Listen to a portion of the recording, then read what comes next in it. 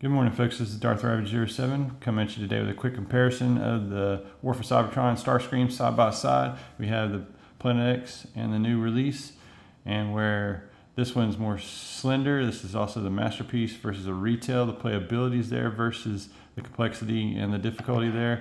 Here's a side profile, a rear profile. We know that there's hollowness in this one, but it's pretty full here.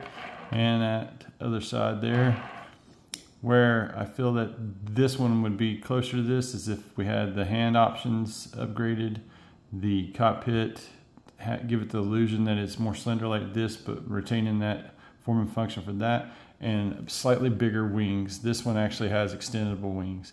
With all that said and done, I will be coming out with another video comparing the jet modes. I hope that helps clear it up a little bit. The three things that I would like to see fixed in an upgrade kit here.